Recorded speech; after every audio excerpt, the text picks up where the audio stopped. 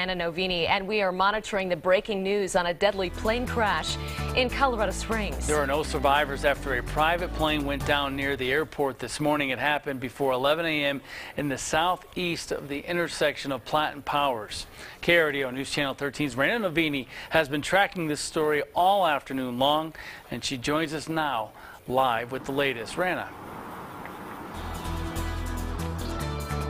Yeah, Rob and Heather, as you guys mentioned, there were no survivors after a plane crashed here. I'm near the intersection of Powers and Airport near Peterson Air Force Base.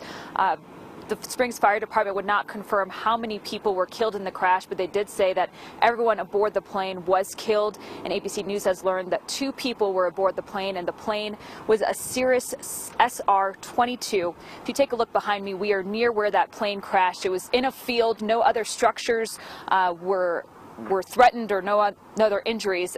Only the people on board were killed. We have seen more investigators here this afternoon. The coroner just arrived a few minutes ago as well. They're still on scene. The NTSB, we are told, is on its way to head this investigation. Now, the crash, as you can see, caused a brush fire in this area. We have some video to show you when that fire first started around 11 o'clock this morning. The smoke was visible from miles away. It caused concern for many of you calling our newsroom to tell us about it. We don't have an estimate on the size of the fire, but crews from multiple agencies did respond very quickly, and they were able to get that fire under control in about an hour.